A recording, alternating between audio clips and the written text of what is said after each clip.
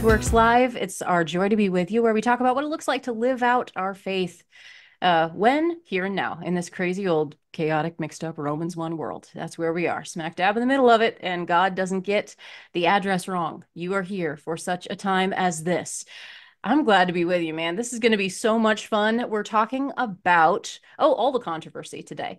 We're talking about whether or not Jesus Christ really is the way, the truth, and the life, because that's what he says. But there's some pretty prominent leaders that would claim the name of Christ, and in particular, one very prominent leader that all the world looks to that said something a little strange, something kind of like opposed to exactly what I thought Christianity was all about. So before we go off, we want to get our facts straight. We want to think well about this. I have to talk to one of my favorite thinkers on pretty much all subjects, Dr. Everett, or at least all the ones he writes about. He gets to be the expert in all the things he writes about. And he is a writer, he's an author, he's a columnist and commentator. And one of my favorite Christian intellectuals, Dr. Everett Piper, joins our airwaves yet again. Dr. Piper, always a joy to have you with us. Thanks for being on the show. Oh, no problem. Honored to be on your show, Rebecca. All right, so you tackled this topic, and I think a lot of people may have heard bits and pieces of what happened. But the Pope was asked a question about, and he had a prepared statement, so he was delivering remarks. I guess that's a little bit more accurate.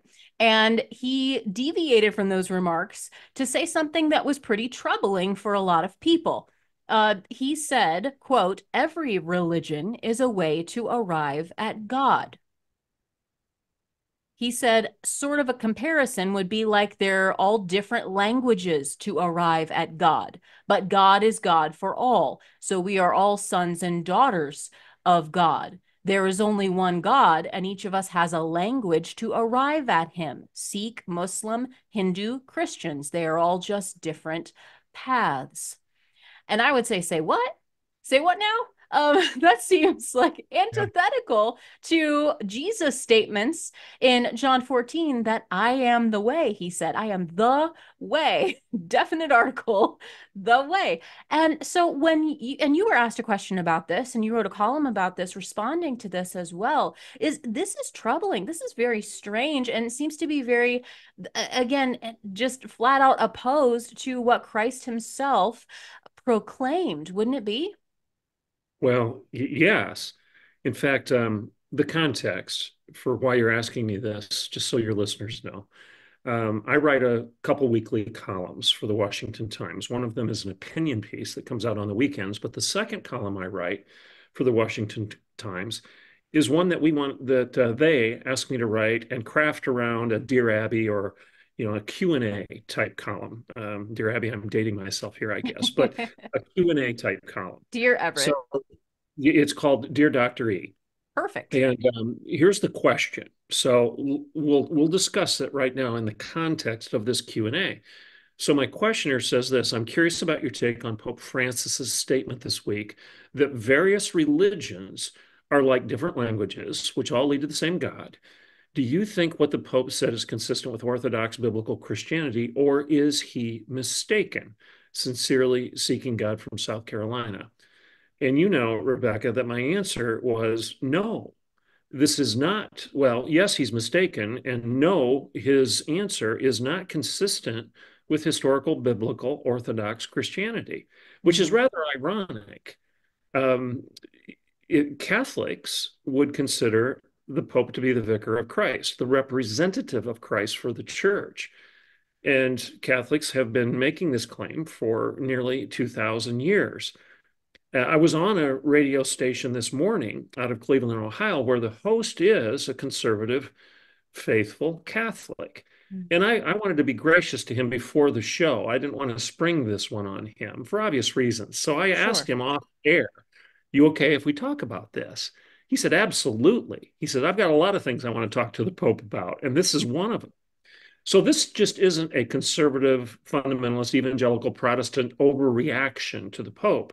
Mm-hmm. This is a reaction that many, and I would argue millions of faithful Catholics are having the same concern with the Right. Pope jumping ship, so to speak, and becoming syncretistic and universalistic in some of his statements.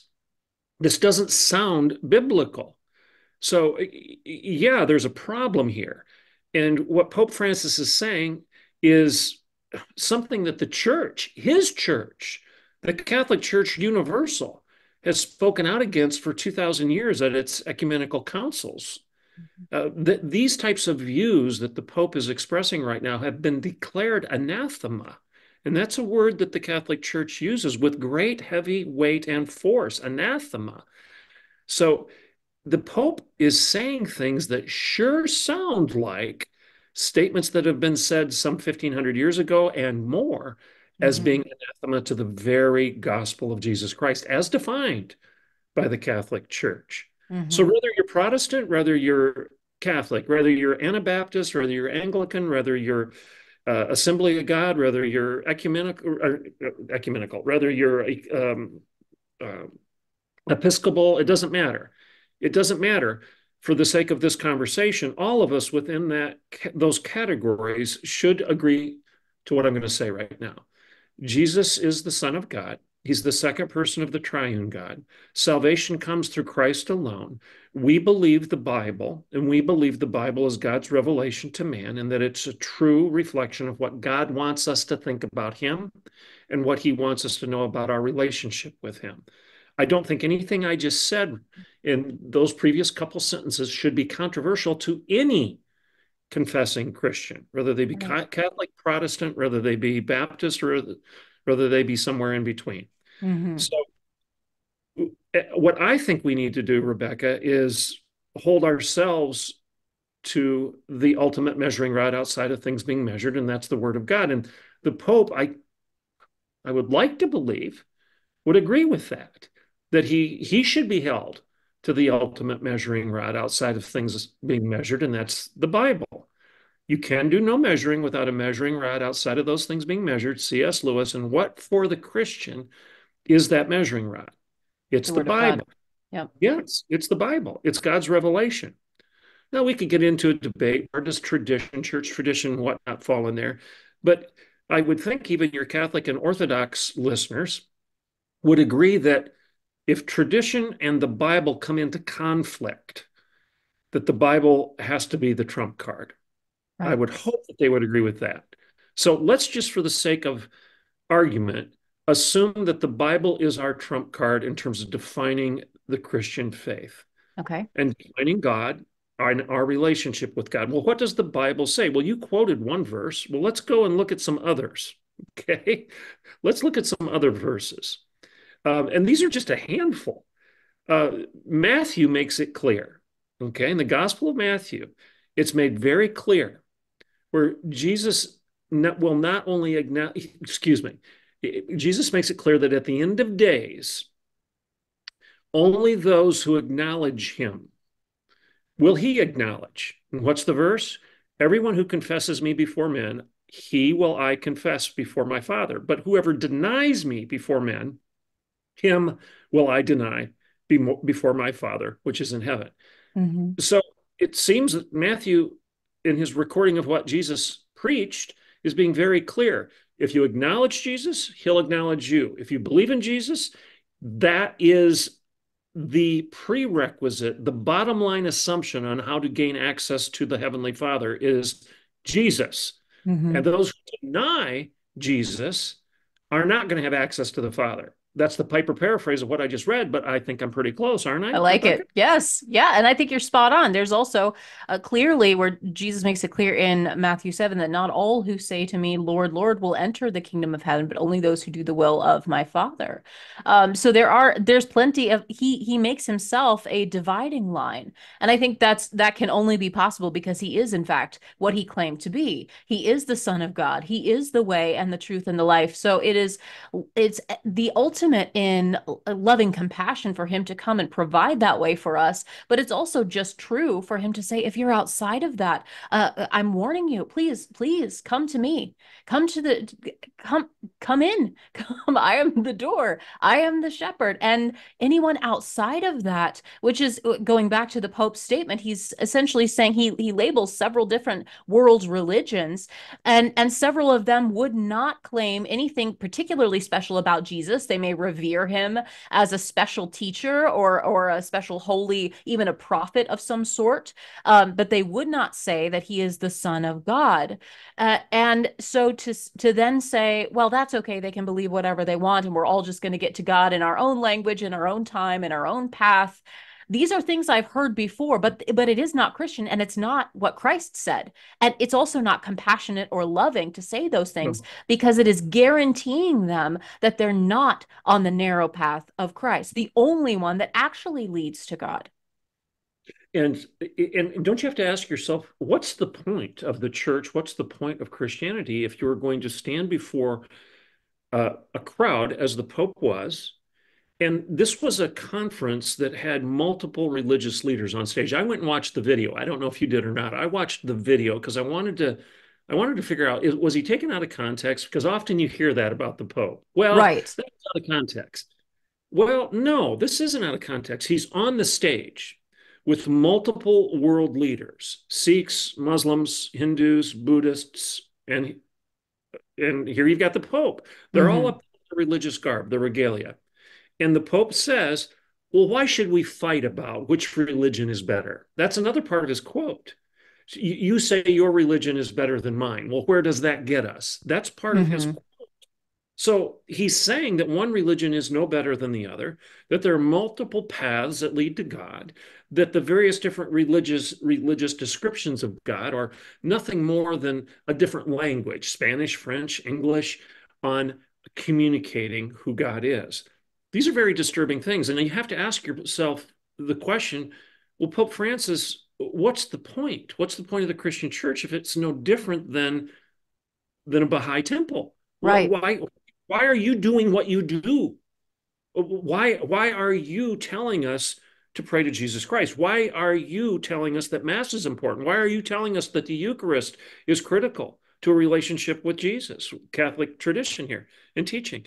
If you don't have to do any of that, if being if being a syncretist that buys into the Baha'i faith, for example, which is essential syncretism, that all religious leaders are the same, we just need to pick and choose out of various different religious statements, the ones that we like, and have a big group hug, a big kumbaya moment, and we're all going to march up to the top of the summit together and all Mm-hmm. sing kumbaya and hug each other because we were all marching toward God.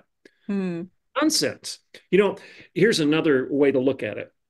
There's there was an apologist, a well-known apologist a few years ago. He was making a presentation at Harvard, I think. It was an Ivy League institution. And after he got done making a presentation defending the biblical worldview, there was a Q&A.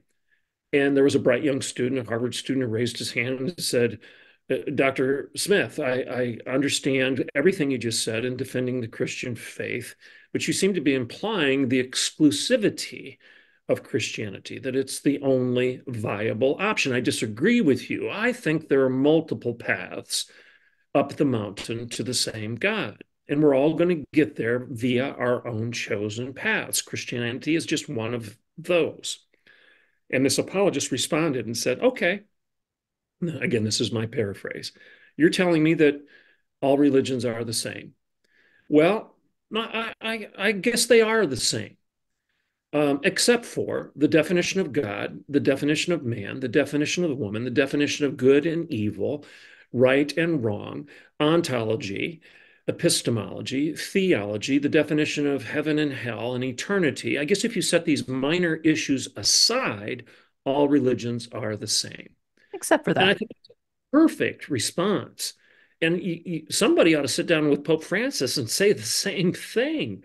Don't you, as a Christian, Francis, believe that the definition of God, i.e., the triune God, with Jesus being the second person of the triune God, is different than the Muslim, Hmm. definition, which denies the deity of Jesus Christ, denies the virgin birth, denies the resurrection of Christ. So, how can you say that we're all on the same journey, just different paths to the same definition of God?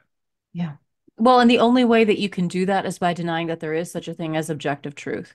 By denying what the entire, essentially here in Western civilization, which the Roman Catholic Church has a huge stake in, and it was foundational in our formation as a Western civilization as well. Their interpretation specifically of Christianity and their infrastructure has created, in large part, much of European Western civilization as we know it today. So it's so strange that then he would basically contradict one of their those foundational principles and say, well, everyone's just basically the same.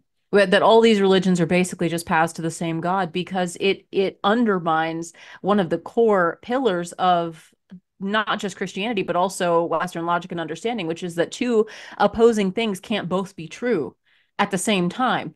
Here, Jesus claims specifically to be God. He says he is the Son of God, and he says he is the way to God. And all the original apostles preached exactly the same thing. The original Christians preached and proclaimed and died martyrs' deaths for exactly that same thing. They didn't decide to just kind of go along with their polytheistic culture and say, okay, you know, the Greeks and the Romans and the barbarians and everybody, they've all got their own paths to God. And we should all just kind of, I like Jesus, but that works for me and you do you. And so we can all just get along and we could maybe build some sort of interfaith coalition with the Hellenites and you know the Zeus worshippers and the Dionysians over here. None of them said that. They stood up and they said there is one king and his name is Jesus Christ. There is one Lord and we need to repent and we need to believe that he was crucified for our sins and that he rose again and that he will come again in judgment, that we are guilty of the sin that he died for and that we can have life eternal through faith in Jesus Christ, and that we need to follow him and him alone and reject any other pretenders, that there is no other God before him. And they were willing to go to their, in many cases, grisly, horrible deaths to Yeah. defend that statement. They refused to recant by saying Jesus is Lord. It is by definition exclusive because you're saying nobody else can compare. Nobody else can compete. Nobody else can sit on the throne except for Jesus Christ, who is alone worthy. And by refusing to back off of that statement, many of them lost their lives, but they turned the world upside down, scripture says. And that's the type of faith that I thought we were called to have. Like, that's the Yeah. team I Well, thought we were on. and what you're saying right now is so important for everybody to understand. And remember, this isn't new. What you just said is not new. We all know that the church has been built on the blood of its martyrs. Okay, the seed of the church is the blood of the martyrs. So the church was planted through the sacrificial deaths of those who refused to do exactly what Pope Francis apparently is calling on people to do. Because Mhm. we know history tells us that many of the early Christians, all they needed to do is say, well, I worship that God too. Yep. If they would have just said, Caesar is God, then they still would have been permitted to, oh, you can have your other God. You can have that Jesus God too, but you need to declare Caesar is God. So all they needed to do is buy into this syncretism that all religions are in sync and that we can have various different gods all leading to the same place. Caesar's God, and if you want Jesus to be God, fine. And if you want that Yahweh character that the Jews believe in, well, you can have him too. It's Mm-hmm. essentially what they're being asked to do. And what does history tell us? The church history tells us they refused. They refused to say Caesar is God. And therefore, like you said, very gruesome and terrible deaths. They were impaled on pikes. They were eaten by animals.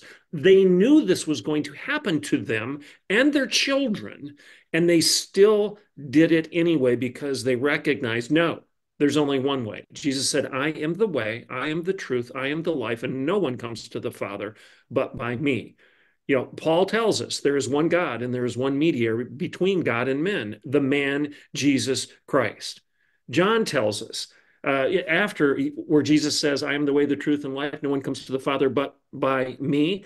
Jesus then says, whoever believes in the Son has eternal life. Whoever does not obey the Son shall not see life, but the Mm. wrath of God remains on him.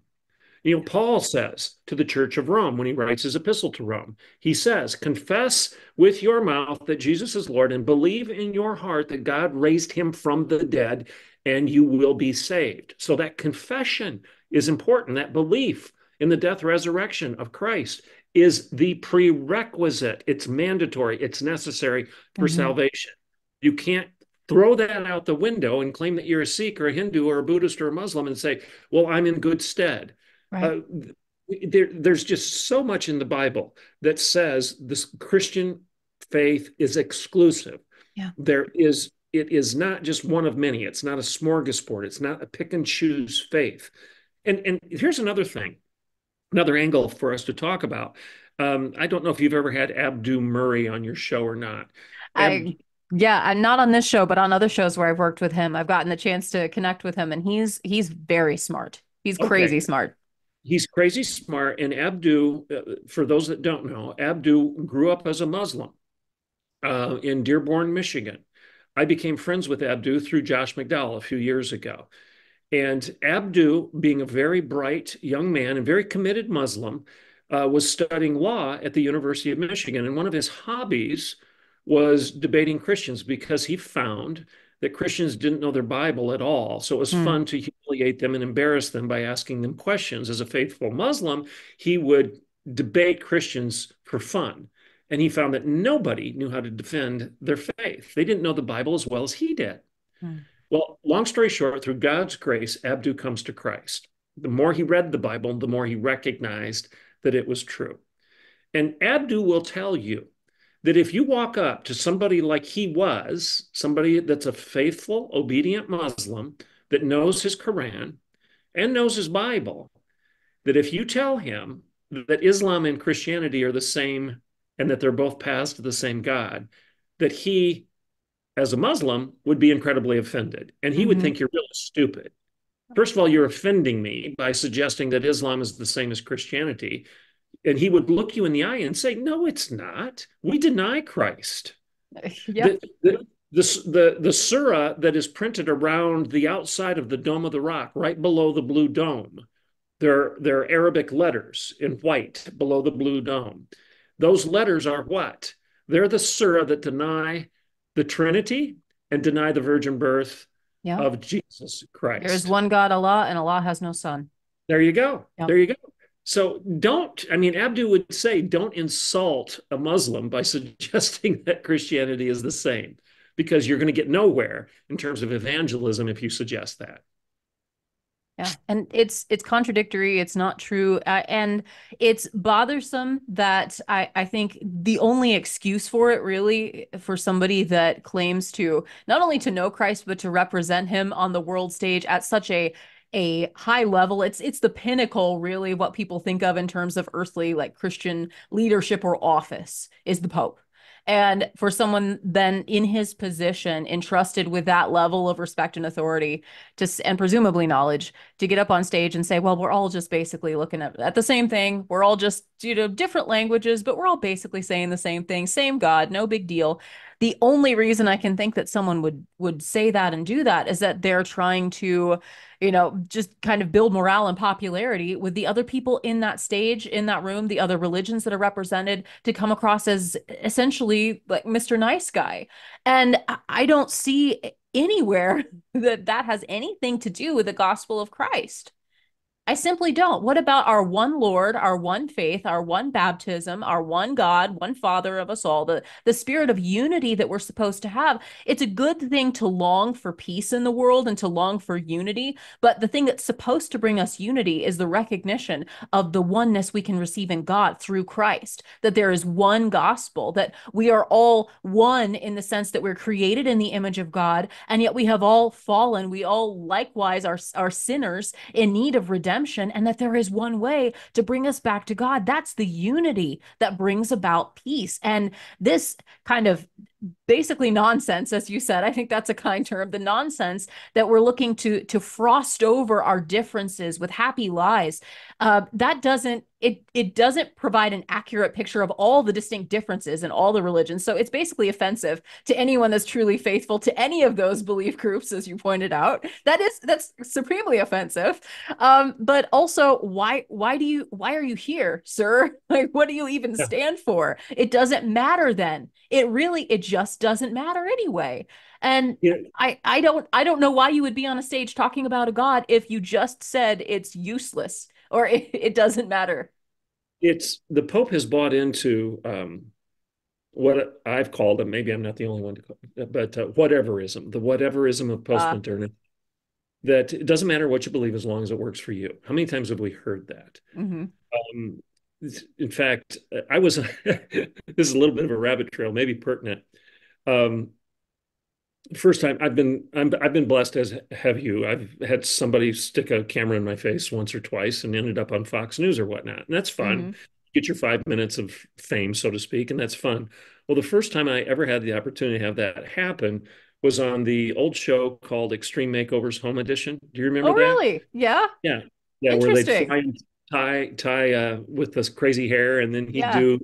they'd remodel or build a home in a week.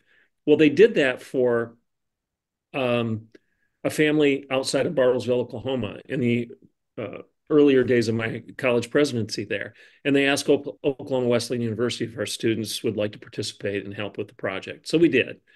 Well, what's the point of this? While we're out there on site and our students are helping, and it was a blast, by the way. Um, One of the uh, movie stars that they used as a designer on the show, and trust me, those designers don't do any of the work. All the work is being done by volunteers and whatnot. They fly in the designer to do their 5 minute pitch in front of the camera. So one of the designers, I can't remember her name, but she was this pretty brunette that they flew in as one of the designers, and she was talking about the family that they were building the home for. Mm. Well, the backstory was this family had fallen into hard times because the dad died early of a heart attack, and he was a Baptist pastor. Mm. So this Baptist pastor on his 40th birthday got up to go work out at the gym and keeled over dead of a heart attack on his Mm. 40th birthday. He Wow. had 10 kids. He had a wife and 10 kids, and they didn't have any Oh, life insurance. They had nothing. bless their hearts. So That's so the tough. story ends up on Extreme Makeover, and they come in and they build them a 5,000 square foot home and all this kind of stuff. Well, it's a Baptist pastor, and this family is a Bible believing family. Okay, so it's Hmm. impossible for Extreme Makeover producers to hide this fact. They just can't hide it. So they have to acknowledge the Christianity, the conservative evangelical Christianity behind the story. Hmm. Well, this designer that I'm referring to at one time in the show, she says this. She's designing a room for one of the 10 children, and this particular kid really one of her dreams on her bucket list, this kid wants to jump out of an airplane and parachute. She wants to go parachuting. So this designer decides to make the theme of her room in this new house an airplane.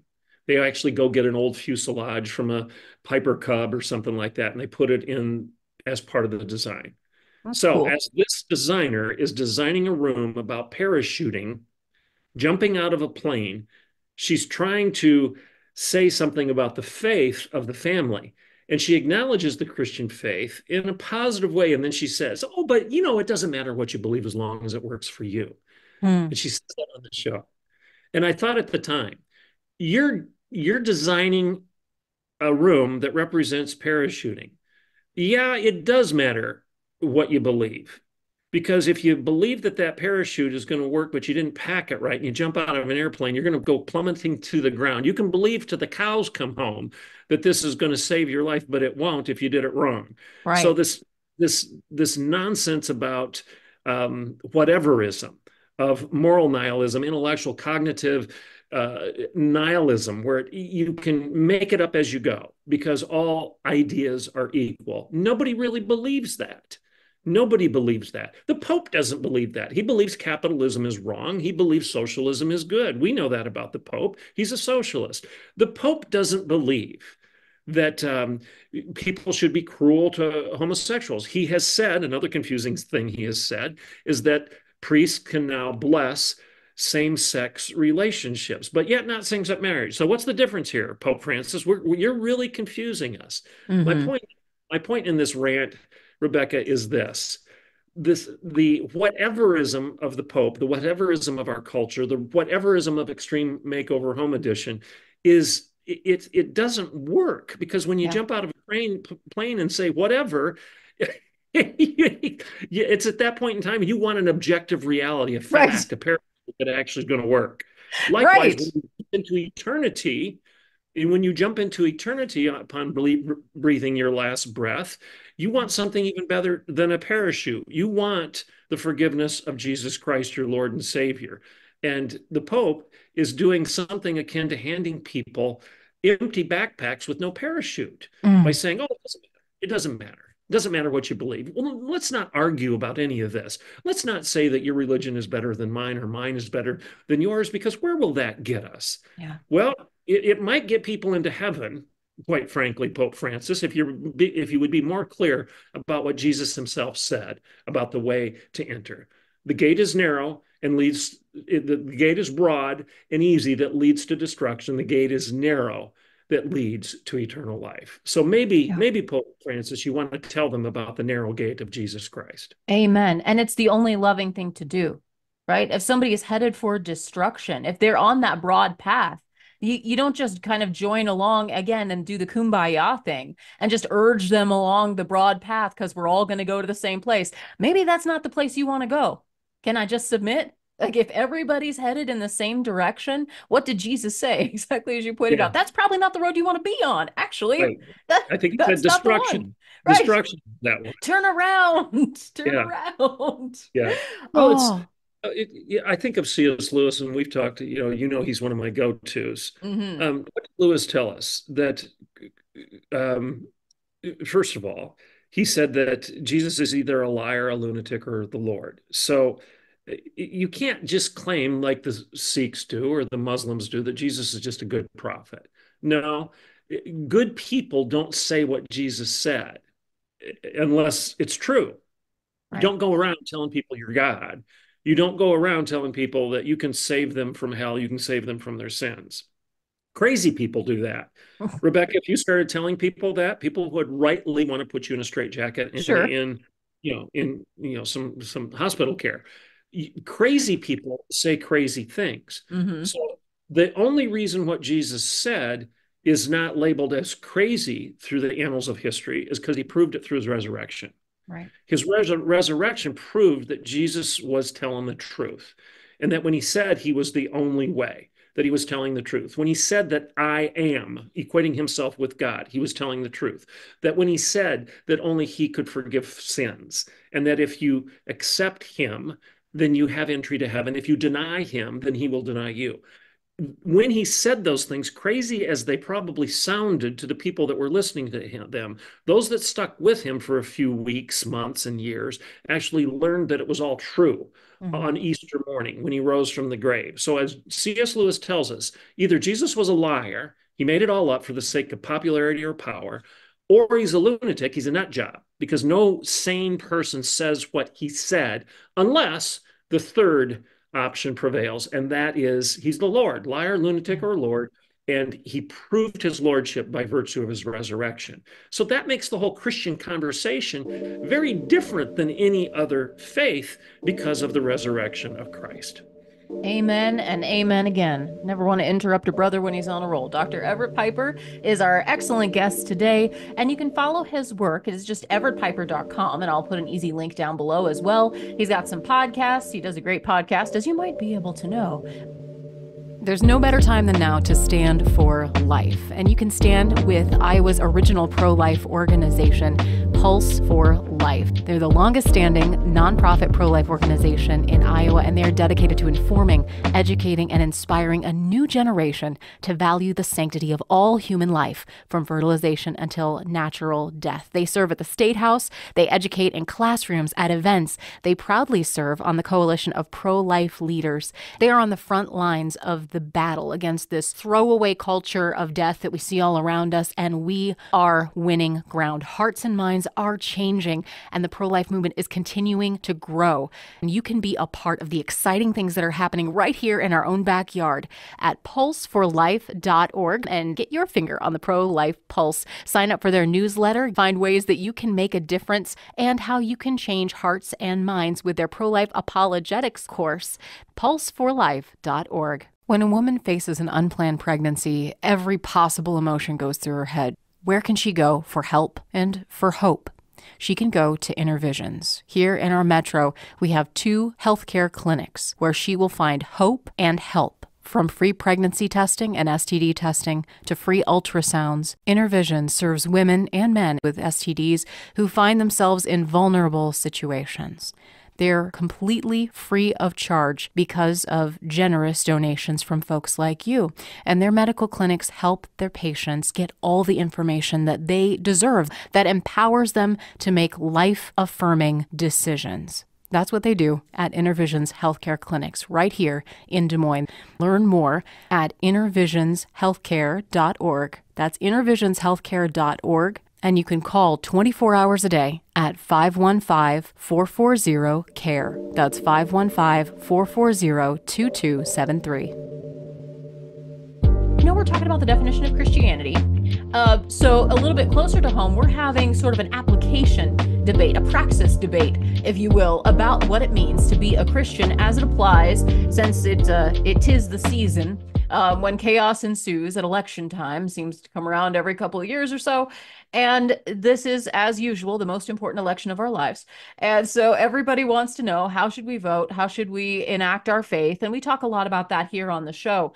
But I think there is a central question that you've addressed in some of your writings, Dr. Piper, that it just has to be asked. And I don't ask it lightly, but I think we need to ask ourselves, can you be a Christian and vote for Kamala Harris? And can you be a Christian and extend that to, insert your favorite politician here, the questionable politician here? Can you be, but specifically this came about in the context of for me at least, in the context of evangelicals for Harris being a thing.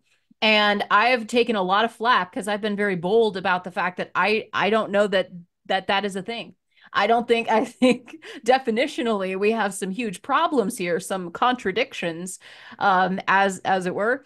But I don't want to put any words in your mouth, and I'm here to learn. So if someone asks you, as I'm about to, as someone, Dr. Piper, is it possible for Christians to vote for Kamala Harris? How would you address that question?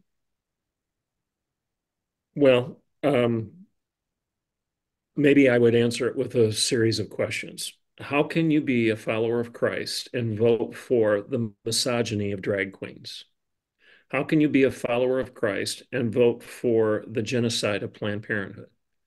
How can you be a follower of Christ and vote for the immorality of LGBTQIA, the blatant sodomy that agenda stands for? How can you be a follower of Christ and vote for putting millions upon millions of Americans into dire straits and poverty through hyperinflation? How can you be a follower of Christ and vote for those things?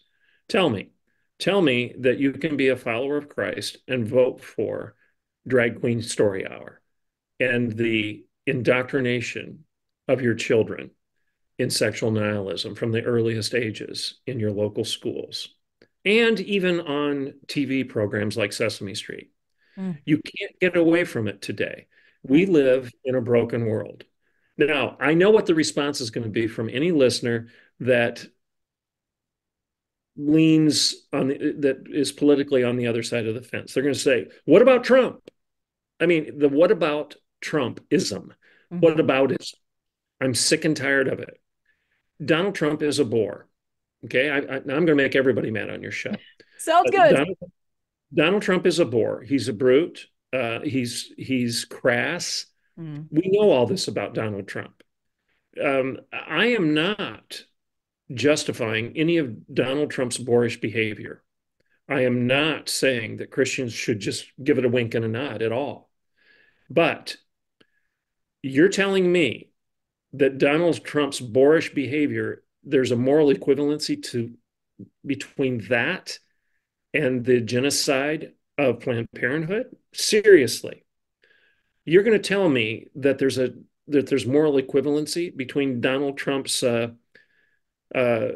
immoral behavior in his previous marriages and his relationship with women. There's a moral equivalency between that and the degradation of all females by denying that they even exist and pretending that they're nothing but leprechauns and unicorns and that some dude can dress up in drag and pretend to be a woman and steal all of your dignity, identity, and all of your privacy from you. This is what the Democrat Party represents today. And don't tell me that it doesn't. Mm, Kamala Harris has marched in pride parades in San Francisco. And the people that she's marching with are dressed in stuff that I won't even describe on your show because it would embarrass both of us if I did. mhm, Why in the world would you claim that that is something that you can vote for and stand with your head held high beside your Lord and Savior Jesus Christ? Now, I'm going to vote for Donald Trump for the third time.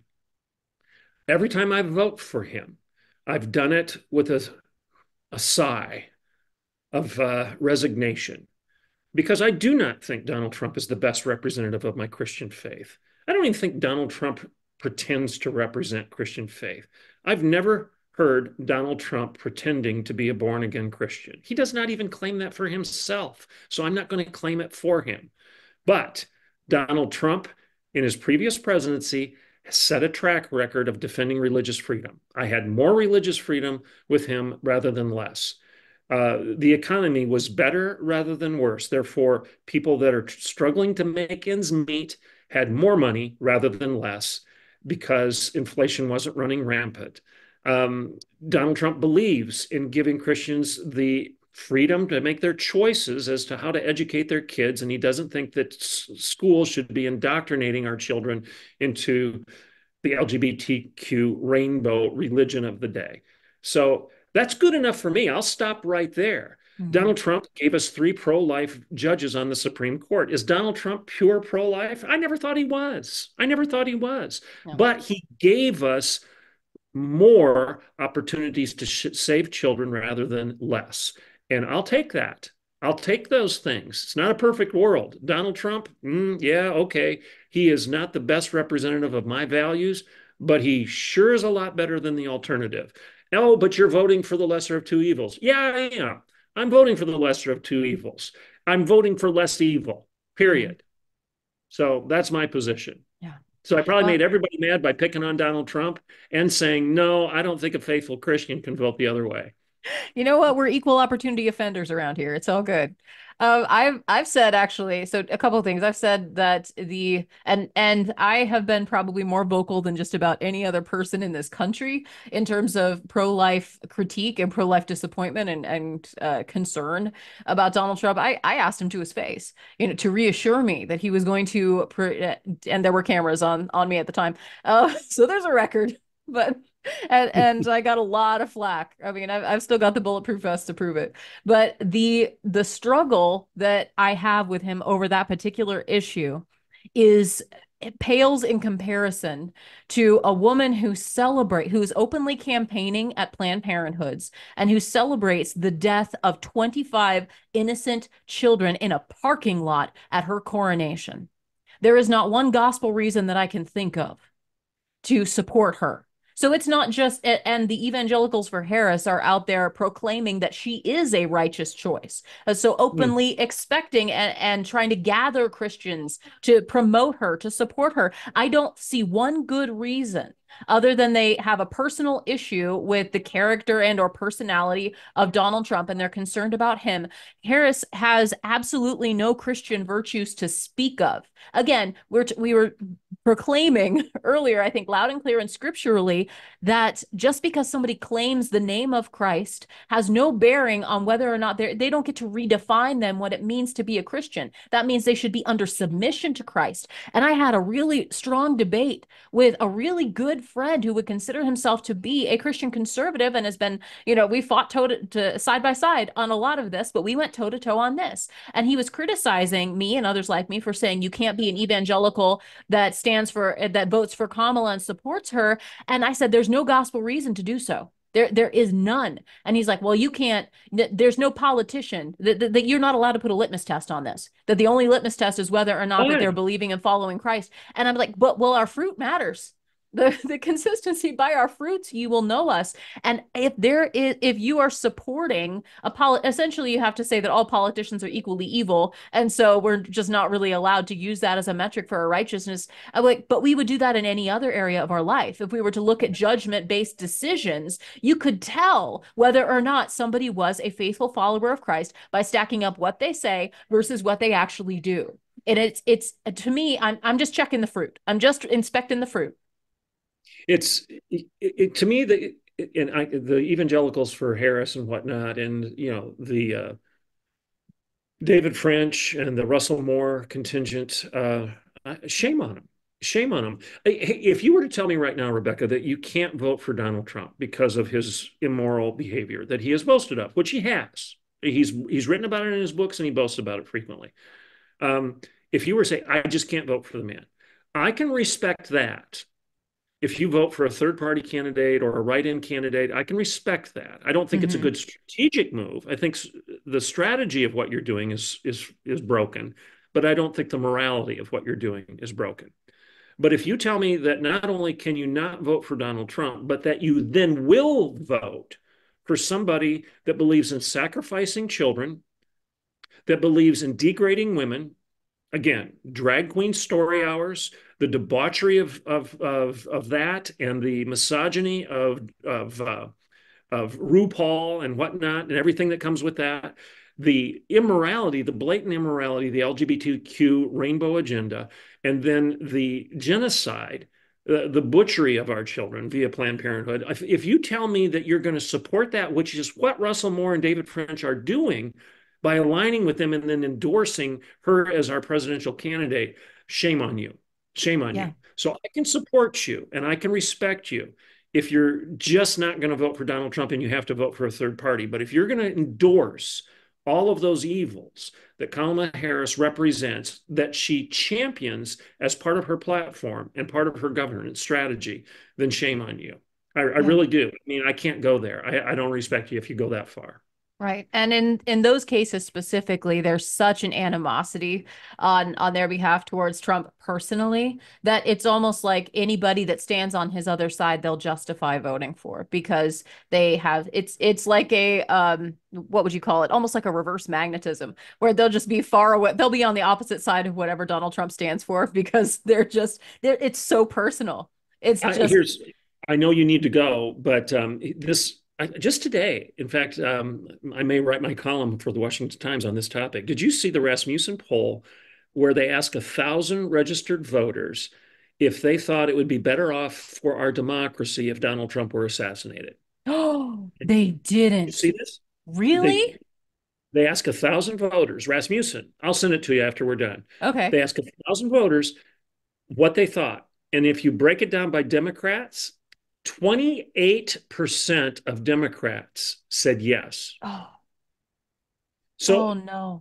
David French, Russell Moore, when you're in bed with the party where nearly a third of those people that you're hanging with at the Democrat Party say that it's a good idea to assassinate your opponents, okay? You might want to tap the brakes a bit and consider, getting on a different horse. I Wow. mean, this is stunning. I'm not surprised. I'm not Yeah, surprised because you probably get it, maybe not as much as I do because you're nicer than I am, but I get a lot of hate mail, a lot of Facebook messages and direct mail or DM messages off of Twitter where people will say vulgar things to me.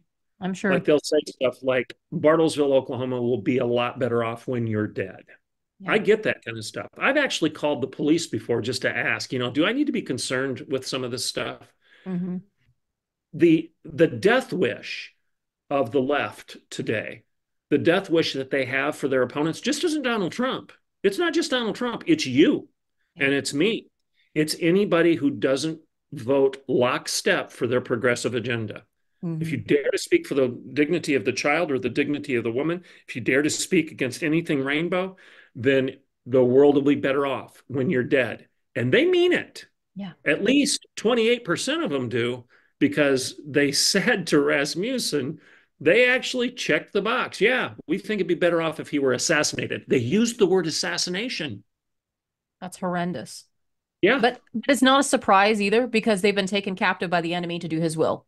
If I can just be absolutely. totally blunt about it, when you see life and death and you say again, it's that idea that if you the old pro-life foundational understanding that when you devalue one human being, you're devaluing everybody. Then unless everybody is seen as being equally valuable and precious, being made in the image of God, if you can denigrate that for some people, for the And people it's you disagree with, for the poor people, for the people from this background or this skin color or this whatever that might be, then it's all goes downhill from there. It's all just a slippery slouch towards Gomorrah from that point because who gets to make those decisions? yeah, Uh, absolutely. and and if you label Donald Trump as being unworthy of life, that he's the Hitlerian figure that is so awful that the world will be better off if he were gone, then it's no surprise that crazy people will try to make that happen. And you, Absolutely. we're as our society, we're so lost.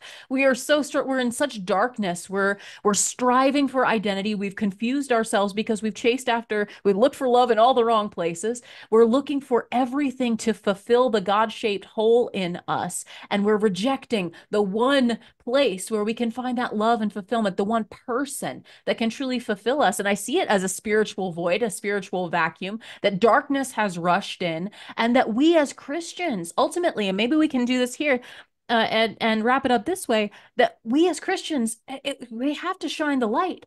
This is what we're here for. There is no excuse for us to withhold the answer, the one cure to a dying world that he so loves. We cannot be silent. We cannot stand by when the whole world is dying. We all perish.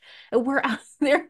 They don't know it. They don't know it. And the biggest mark towards compassion is not to say, well, can't we all just go along to get along? Can't we all just minimize our differences and we'll all just kind of paper over anything that may have been a little nasty or uncomfortable in the past? We'll just put that in back behind us and we'll just all sing together and walk down this broad road towards destruction.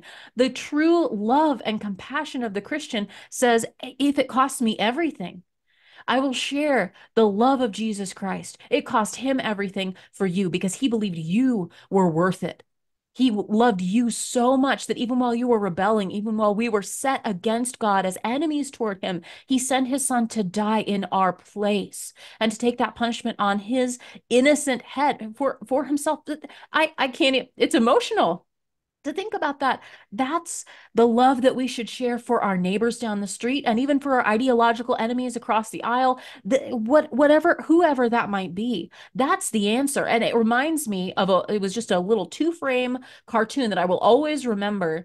And it had two opposing sides, and one side was basically it was like an ISIS terrorist pointing a gun at a victim.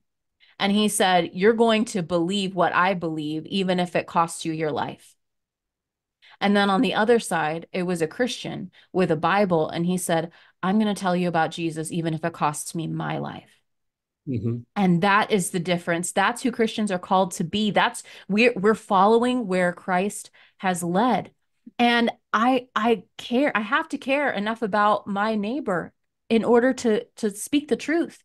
And that's the one thing that can set them free. So we can't be silent anymore. We can't pretend like there aren't differences. There absolutely are. But we also have the way, the truth, and the life that the world is perishing now for a lack of understanding, a lack of vision, a lack of knowledge. All we got to do is deliver the mail. We just have to deliver the And message. and it's our obligation, which again, obviously you've done an excellent job of wrapping a bow around our conversation, taking us back to Pope Francis's syncretism and his universalism.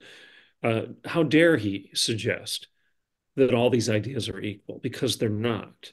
The idea of Jesus Christ, the Logos, the Word made flesh and dwelling among us, the Alpha and the Omega, the beginning and the end, the King of Kings, the Lord of Lords, the Lion of Judah, the Lamb of God. How dare the Vicar of Christ, how dare Pope Francis water down that exclusive truth? Because what happens when you do, whether it be him or you or me, when you water it down, it is not loving. It's not the loving thing to do. Russell Moore and David French and the like want to keep lecturing conservatives about our obligation to love our neighbor. Well, How is it loving your neighbor to allow, if your neighbor is the Springfield, Ohio folks that are having their property stolen and their dignity disrespected by dropping 20,000 illegals in their community and stealing everything that they've worked generations for? How is it Mhm. loving to the people of Springfield, Ohio, to sit back and self-righteously and smugly say, "Well, just deal with it, live with Right. it"? You've got 20 people living in your front yard, defecating on your sidewalk, yelling at you and screaming at you because you won't let them in your house, and you're a 95-pound grandma scared to death. How is it loving to not help her Yeah. solve that problem? I mean, the smugness of the elite evangelicals that are saying vote for Harris is aggravating. It's angry. I get angry over it. How is it loving the child to say you should be sacrificed for the convenience of people that don't want you to even live? How is that Mm. loving? How is it loving to those working class folks that are living paycheck to paycheck to go into hyperinflation because of your stupid economic policies as Yeah. Democrats that cause a 20% inflation rate? They can't pay their bills. Don't talk to me about loving those people when you smugly ram your politics down their throat. How is it loving to impose the Green New Deal on all of the world when people won't even have food? They won't have food because you're shutting down the farmers, making it impossible for them to grow grain and grow beef. This is Hmm. not loving. But yet, the David Frenches and the Russell Moores of the world are telling us to love our neighbor by voting for Harris. Garbage. It's not loving your neighbor's child to allow the school systems to indoctrinate those children into being confused about their sexuality when they're 5, 6, 8 years of age and thinking that they can cut off functioning organs, Right. healthy organs, because they want to be something different. I mean, my land, if they want to be a pirate, are you going to put out their eye or cut off their leg and give them a peg leg? I mean, this is asinine. It's Right. crazy what you're doing. And to have David French, Russell Moore, and the evangelicals for Harris lecture me and preach to me about loving my neighbor, I don't have any patience for it. And I'm not being very gracious right now in my delivery. I'm sorry. I'm mad. You're being bold. Well, and that's I think the type of as we wrap up our discussion, I think that's the struggle that I have is just making sure that my response is coming from a charitable place when usually I don't feel very much like it. Because to me, it seems so obvious that that is it.